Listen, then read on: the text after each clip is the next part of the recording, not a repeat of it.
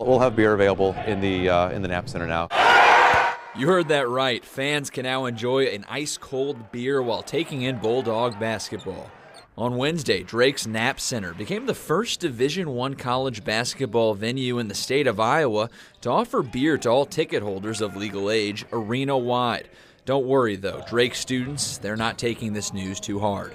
Honestly, it's a good indicator that I might want to show up now. It's definitely something that will bring college students. I think it would probably please quite a few fans in the crowd. There are some limitations. You can't drink in the student section or the newly created family section. You can only buy 2 beers at a time, and last call comes halfway through the second half.